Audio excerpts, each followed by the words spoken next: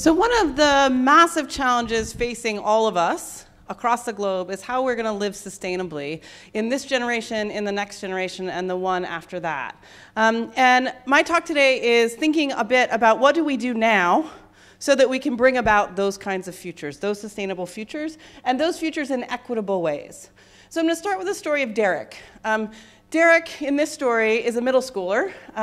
He's Menominee and Blackfeet. He lives in an urban community. His family is part of the relocation era in the 1950s and 60s, and he represents the 78% of Native children that no longer live on reservations, but are often called the invisible population, right? We don't see them. So Derek was a really great student for most of his early years, and his mom, who never graduated from high school, was really proud of him. She was at every community event, she was at every school event, and she was determined that Derek was going to become part of the 0.6% of Native people that graduate with an undergraduate degree. The percentage of folks that graduate with STEM degrees is an entirely different conversation that we'll get to. But his mom came and visited me at one point, and she was really distraught because Derek was starting to say things like, "School's not for me. That's not what I want to do, Mom. I'm not going to do that." And what ended up happening after a lot of different kinds of things, but one of the things that happened is that Derek joined the programs that we've been building for a while. We've been working in both schools and after-school settings to develop science learning environments that actually engage Native youth and other non-dominant communities in ways that not only increase achievement, but create different senses of possible futures. So Derek spent a lot of time in science classrooms that look a lot like this, okay? It's a pretty classical view of what's happening in science classrooms. In our programs, where we have been engaging with families and communities as co-designers to address some of the biggest educational problems that communities face, we've been creating these environments. And our environments have three kinds of things going on. One, they're built on Native ways of knowing when we're in Native communities. That is that they're built on our cultural ways of knowing. We're not adding culture to them. Two, they're field-based, which means that we're taking kids out of classrooms and we're bringing them into the full scope of scientific practices where they're actually outdoors, collecting data, investigating the phenomena as it is in the real world, right? Because science actually studies phenomena in the world. It's not only things in classrooms.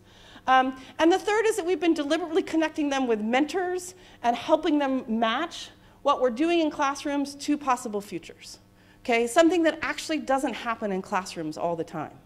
We don't actually motivate what we're learning in classrooms to how that can impact and help the world. What we often say to kids, this is how you'll graduate, right? And for lots of young people, saying that this is how you make yourself better without linking it to how it helps community is not motivating. It's a very individualistic model, and we have lots of kids in communities who have interdependent models who actually want to be motivated by making a contribution.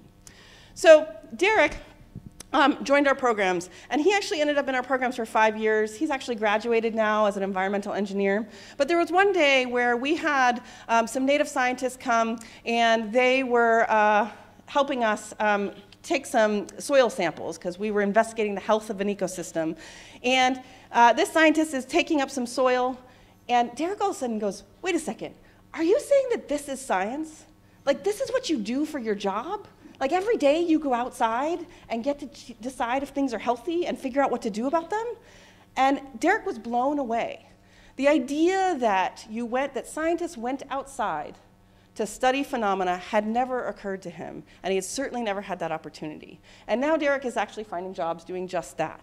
So part of the reason this becomes really important is that not only is this a better way to science education, but over the past 20 years, the decline of young people being outdoors is enormous. So that most young people spend less than 30 minutes a day outside. That's less than half the amount just 15 or 20 years ago. And with that decline also is a decline in our mental health, our physical health, our emotional health, and increasingly in our work, we're investigating our intellectual health.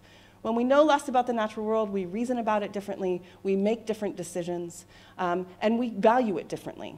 So if we're going to shift the way that we think about constructing possible futures, for us, shifting the way that we're actually engaging children learning about the natural world and phenomena in the natural world needs to be aligned with the kinds of things that we're after. So I'm going to leave you with this. So at a time when human communities have really hard, insightful choices to make, How are we creating learning environments that actually are aligned with those kinds of challenges? And how might we engage communities and families as being co-designers in their solutions? Thanks.